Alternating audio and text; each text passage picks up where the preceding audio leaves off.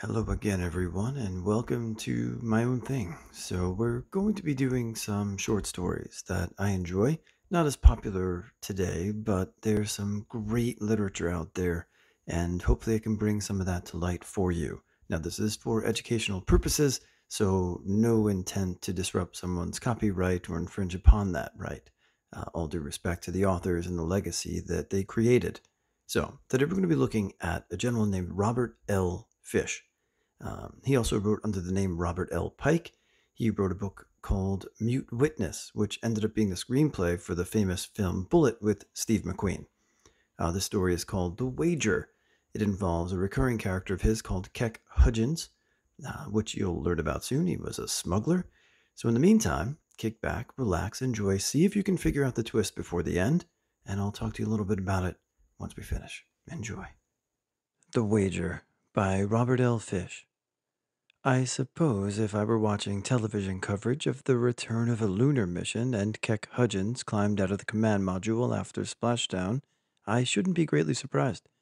I'd be even less surprised to see Keck hustled aboard the aircraft carrier and given a thorough search by a suspicious customs official. Keck, you see, is one of those men who turn up at very odd times in unexpected places. Also, he is rated by the customs services of nearly every nation in the world as the most talented smuggler alive.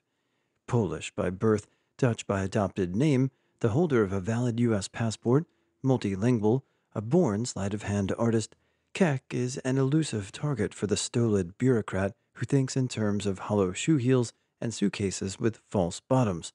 Now and then, over the years, Keck has allowed me to publish a little of his lore in my column. When I came across him last, however, he was doing something very ordinary in a commonplace setting. Under the critical eye of a waiter, he was nursing a beer at a table in that little sunken garden affair in Rockefeller Center. Before I got to his table, I tried to read the clues. Keck had a good tan, and he looked healthy, but his suit had a shine that came from wear rather than from silk thread. A neat scissors trim didn't quite conceal the fact that his cuffs were frayed. He was not wearing his usual boutonniere. I owe you 3 cognacs from last time, Vaduz, wasn't it? And I'm buying, I said as I sat down. You're a man of honor, he said, and called to the waiter, naming a most expensive cognac. Then he gave me his wide, friendly smile. Yes, you have read the signs and they are true, but not for any reasons you might imagine. Sitting before you, you can observe the impoverishment that comes from total success. Failure can be managed, but success can be a most difficult thing to control. Hidden inside every Keck Hudgens aphorism, there is a story somewhere. But if you want it produced, you must pretend complete indifference. Ah, yes, I said. Failure is something you know in your heart. Success is something that lies in the eye of the beholder, I think. Do you want to hear the story or don't you? Keck said. You can't use it in your column, though, I warn you. Perhaps in time? Perhaps in time. All barbarous custom regulations will be repealed, he said. Perhaps the angels will come down to rule the earth. Until then, you and I alone will share this story. That was Keck's way of saying, wait until things have cooled off. It all began in Las Vegas, Hudgens said, and was primarily caused by two unfortunate factors. One, that I spoke the word bonko aloud, and two, that it was heard. I am still not convinced that the player against me wasn't the world's best card manipulator, but at any rate, I found myself looking at a jack and a nine, while the best I could manage for myself was a six. So I watched my money disappear, got up politely to allow the next standee to take my place, and started for the exit. I had enough money in the hotel safe to pay my bill and buy me a ticket back to New York, a simple precaution I recommend to all who never learn to keep quiet in a baccarat game, and a few dollars in my pocket, but my financial position was not one any sensible banker would have lent money against. I was sure something would turn up, as it usually did, and in this case, it turned up even faster than usual, because I hadn't even reached the door before I was stopped. The man who put his hand on my arm did so in a completely friendly manner, and I recalled him as being one of the group standing around the table during the play. There was something faintly familiar about him, but even quite famous faces are disregarded at a baccarat table. One is not there to collect autographs. The man holding my arm was short, heavy, swarthy, and a type to cause instant distaste on the part of any discerning observer. What caught and held my attention was that he addressed me by name and in French. Monsieur Hugens, he said. To my absolute amazement, he pronounced it correctly. I acknowledged that I was indeed Monsieur Keck Hugens. I should like to talk with you a moment and to buy you a drink, he said. I could use one, I admitted, and allowed him to lead me into the bar. As we went, I noticed two men who had been standing to one side studying their fingernails. They now moved with us and took up new positions to each side, still studying their nails. One would think that fingernails were a subject that could quickly bore, but apparently not to those two. As I sat down beside my chubby host, I looked at him once more, and suddenly recognition came. He saw the light come on in a little circle over my head and smiled, showing a dazzling collection of white teeth, a tribute to the art of dental laboratory. Yes, he said, I'm Antoine Duvier, and waved over a waiter. We ordered, and I returned my attention to him. Duvier, as you must know, even newspaper men listen to the radio, I assume, was the president of the island of St. Michael in the Caribbean, or had been until his loyal subjects decided that presidents should be elected, after which he departed in the middle of the night, taking with him most of his country's treasury. He could see the wheels turning in my head as I tried to see how I could use this information to my advantage, and I must say he waited politely enough while I was forced to give up on the problem. Then he said, I have watched you play at baccarat. We received our drinks, and I sipped, waiting for him to go on. You are quite a gambler, Monsieur Hudgens, he said, but of course you would have to be in your line of work. He saw my eyebrows go up and added quite coolly, Yes, Monsieur Hudgens, I have had you investigated and thoroughly, but please permit me to explain that it was not done from idle curiosity. I am interested in making you a proposition. I find, in situations like this, the less said the better. So I said nothing. Yes, he went on, I should like to offer you. He paused as if reconsidering his words, actually looking embarrassed, as if he were guilty of a gaffe. Let me rephrase that, he said, and searched for a better approach. At last he found it. What I meant was, I should like to make a wager with you. A wager I am sure should be most interesting to a gambler such as yourself. This time, of course, I had to answer, so I said, Oh? Yes, he said, pleased at my instant understanding. I should like to wager you $20,000 of my money against $2 of yours, that you will not bring a certain object from the Caribbean through United States Customs and deliver it to me in New York City. I must admit I admire bluntness, even though the approach was not particularly unique. The odds are reasonable, I admitted. One might even say generous. What type of object are we speaking of? He lowered his voice. It is a carving, he said, a tien se hui, dating back to 8 centuries before Christ. It is of ivory and is not particularly large. I imagine it could fit into your coat pocket, although admittedly it would be bulky. It depicts a village scene, but you, I understand, are an art connoisseur. You may have heard of it. In translation, its name is The Village Dance. Normally I can control my features, but my surprise must have shown, for Duvier went on in the same soft voice. Yes, I have it. The carving behind that glass case in the St. Michael National Gallery is a copy. A plastic casting excellently done, but a copy. The original is at the home of a friend in Barbados. I could get it that far, but I was afraid to attempt bringing it the rest of the way. To have lost it would have been tragic. Since then, I have been looking for a man clever enough to get it into the States without being stopped by customs. He suddenly grinned, those white blocks of teeth almost blinding me. I'm offering 10,000 to 1 odds that clever man is not you. It was a cute ploy, but that was not what interested me at the moment. Monsieur, I said simply, permit me a question. I am familiar with the Tien village dance. I have never seen it, but it received quite a bit of publicity when your National Gallery purchased it, since it was felt, if you will pardon me, that the money could have been used better elsewhere. However, my surprise a moment ago was not that you have the carving. It was at your offer. The Tien, many years in the future, may indeed command a large price, but the figure your museum paid when you bought it was, as I recall, not much more than $20,000. You're willing to, wager to get it into this country, and that value could only be realized at a legitimate sale, which would be difficult, it seems, under the circumstances. Duvier's smile had been slowly disappearing as I spoke. Now he was looking at me in disappointment. You do not understand, monsieur, he said, and there was a genuine touch of sadness in his voice at my incognitancy. To you, especially after your losses tonight, I am sure the sum of $20,000 seems a fortune, but in all honesty, to me, it is not.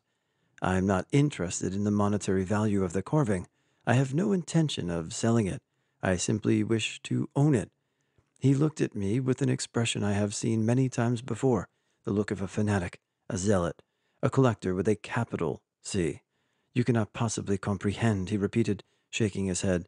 It is such an incredibly lovely thing. Well, of course, he was quite wrong about my understanding, or lack of it. I understood perfectly. For a moment, I almost found myself liking the man, but only for a moment. And a wager is a wager, and I had to admit I had never been offered such attractive odds before in my life. As for the means of getting the carving into the United States, especially from Barbados, I had a thought on that too. I was examining my idea in greater detail when his voice broke in on me. Well? He asked, a bit impatiently.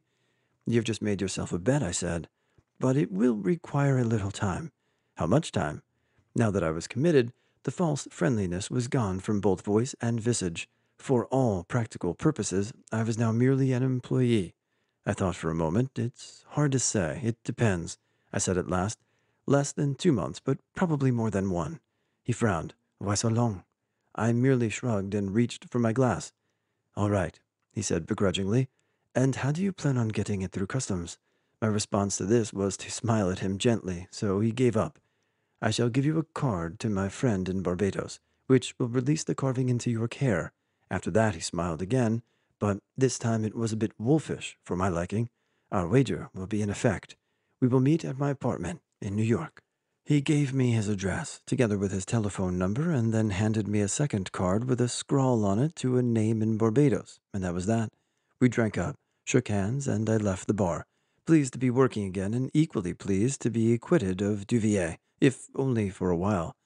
Hudgens paused and looked at me with his satanic eyebrows tilted sharply. I recognized the expression and made a circular gesture over our glasses, which was instantly interpreted by our waiter. Keck waited until we were served, thanked me gravely, and drank. I settled back to listen, sipping. When next Hudgens spoke, however, I thought at first he was changing the subject, but I soon learned this was not the case. Anyone who says the day of travel by ship has passed, Hudgens went on, has never made an examination of the brochures for Caribbean cruises that fill and overflow the racks of travel agencies. It appears that between sailings from New York and sailings from Port Everglades, not to mention Miami, Baltimore, Norfolk, and others, almost everything afloat must be pressed into service to transport those Americans with credit cards and a little free time to the balmy breezes and shimmering sands of the islands. They have trips for all seasons, as well as for every taste and pocketbook. There are bridge cruises to St. Lucia, canasta cruises to Trinidad, gold cruises to St. Croix. There are 7-day cruises to the Bahamas, 8-day cruises to Jamaica, 13-day cruises to Martinique. There are even, I was not surprised to see, 3-day cruises to nowhere. And it struck me that, even though it was approaching summer, a cruise would be an ideal way to travel. It had been one of my principal reasons for requiring so much time to consummate the deal. So I went to the travel agency in the hotel lobby and was instantly inundated with schedules and pamphlets. I managed to get the reams of propaganda to my room without a bellboy, sat down on the bed, and carefully made my selection. When I had my trip laid out to my satisfaction, I descended once again to the hotel lobby and presented my program to the travel agent there. He must have thought I was insane, but I explained I suffered from widget syndrome and required a lot of salt air, after which he shrugged and picked up the phone to confirm my reservation through New York. They readily accepted my credit card for the bill, which I sincerely hoped to be able to honor by the time it was presented, and 2 days later I found myself in Miami, boarding the MV Andropolis for the joyous 16-day cruise. It was longer than I might have chosen, but it was the only one that fit my schedule, and I felt that I had, or would, shortly, earn the rest. I might as well tell you right now that it was a delightful trip. I should have preferred to have taken along my own feminine companionship, but my finances would not permit it. There are, after all, such hard cash outlays as bar bills and tips. However, there was no lack of unattached women aboard. some even presentable, and the days, as they say, fairly flew. We had the required rum punch in Ocho Rios, fought off the beggars in Port au Prince, visited Bluebeard's castle in Charlotte Amalie, and eventually made it to Barbados. Barbados is a lovely island with narrow, winding roads that skirt the ocean and cross between the Caribbean and Atlantic shores through high strands of sugarcane that quite efficiently hide any view of approaching traffic. But my rented car and I managed to get to the address I had been given without brushing death more than 3 or 4 times. The man to whom I presented the ex president's card was not in the least perturbed to be giving up the carving. If anything, he seemed relieved to be rid of its responsibility. It was neatly packaged in straw, wrapped in brown paper, and tied with twine, and I left it exactly that way as I drove back to the dock through the friendly islanders, all of whom demonstrated their happy, carefree insouciance by walking in the middle of the road. There was no problem about carrying the package aboard.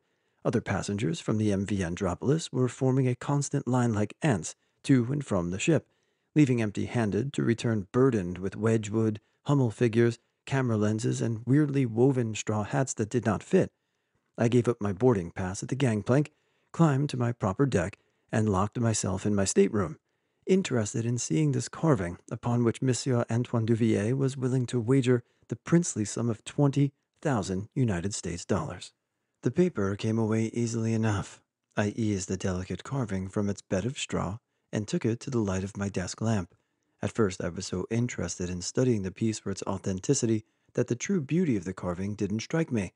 But when I finally came to concede that I was indeed holding a genuine Tian Sei Hui in my hands and got down to looking at the piece itself, I had to admit that Monsieur Duvier, whatever his other failings, was a man of excellent taste. I relished the delicate nuances to which Tien had managed his intricate subject, the warmth he had been able to impart to his cold medium, the humor he had been genius enough to instill in the ivory scene.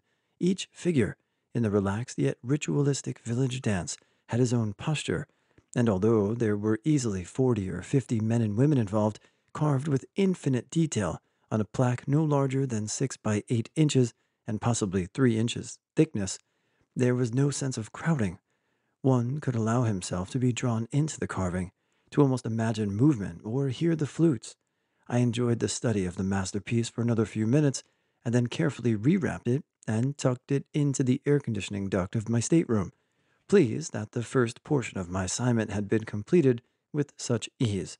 I replaced the grillwork and went upstairs to the bar, prepared to enjoy the remaining 3 or 4 days of balmy breezes, if not shimmering sands, since Barbados had been our final port. The trip back to Miami was enjoyable but uneventful. I lost in the shuffleboard tournament, largely due to a nearsighted partner, but in compensation, I picked up a record number of spoons from the bottom of the swimming pool and received in reward, at the captain's party, a crystal ashtray engraved with a design of the Triton, either coming up or going down for the third time. What I am trying to say is that all in all, I enjoyed myself completely, and the trip was almost compensation for the thorough and humiliating search I had to suffer when I finally went through customs in Miami. As usual, they did everything but disintegrate my luggage, and they handled my person in a manner I normally accept only from young ladies. But at last, I was free of customs, to their obvious chagrin, and I found myself in the streets in one piece. So I took myself and my luggage to a hotel for the night, and the next morning I reboarded the MV Andropolis for its next trip in the same cabin, a restful 3 day cruise to nowhere. Hudgens smiled at me gently. My expression must have caused the waiter concern. He probably thought I had left my wallet at home, for he hurried over. To save myself embarrassment, I ordered another round and then went back to staring at Hudgens. I see, Keck went on, his eyes twinkling, that intelligence has finally forced its presence upon you. I should have thought it was rather obvious. These Caribbean cruise ships vary their schedules, mixing trips to the islands with these short cruises to nowhere, where they merely wander aimlessly upon the sea and eventually find their way back, some say with considerable luck, to their home port. Since they touch no foreign shore, and since even the ship's shops are closed during these cruises, one is not faced with the delay or embarrassment of facing a customs agent upon one's return. Therefore, If one were to take a cruise preceding a cruise to nowhere, and were to be so careless as to inadvertently leave a small object in the air conditioning duct of his stateroom, for example during the turnaround, he could easily retrieve it on the second cruise and walk off the ship with it in his pocket, with no fear of discovery, which of course is what I did. The flight to New York was slightly anticlimactic, and I called Monsieur Duvier as soon as I landed at Kennedy. He was most pleasantly surprised, since less than a month had actually elapsed, and said he would expect me as fast as I could get there by cab. The ex-president of St. Michael lived in a lovely apartment on Central Park South, and as I rode up the elevator, I thought of how pleasant it must be to have endless amounts of money at one's disposal. But before I had a chance to dwell on that thought too much, we'd arrived, and I found myself pushing what I still think was a lapis lazuli doorbell set in the solid gold frame. It made one want to weep. At any rate, Duvier himself answered the door, as anxious as any man I've ever seen. He didn't even wait to ask me or inquire as to my taste in aperitifs. You have it? He asked, staring at my coat pocket. Before we go any further, I said, I should like you to repeat the exact terms of our wager. The exact terms, if you please. He looked at me in irritation, as if I were being needlessly obstructive. All right, he said shortly. I wagered you $20,000 of my money against $2 of yours that you would not bring me a small carving from Barbados through United States Customs and deliver it to me in New York. Is that correct? I sighed. Perfectly correct, I said, and reached into my pocket. You're a lucky man. You won. And I handed him his $2. I stared across the table at Hudgens. I'm afraid my jaw had gone slack. He shook his head at me, a bit sad at my lack of comprehension. You can't possibly understand, he said, almost petulantly. It is so incredibly lovely. All right, you made it. Thanks for sticking out through the whole story. I hope you did enjoy it. I enjoyed bringing this and putting this all together for you. And now we come to the close. Did you figure it out? Did you understand what Keck was doing in the meantime? The first time I read it, I thought that it was very smart and simple in its design, but I didn't catch it right away. So anyway, that's me. If you enjoyed this content, please let me know down in the comment section, as it takes a couple of days to make this and put it all together. But I'd love to do more, so any suggestions, throw them my way. And all, again, due respect to the writers, families, and everything like that. I love you guys, and I will see you all very soon.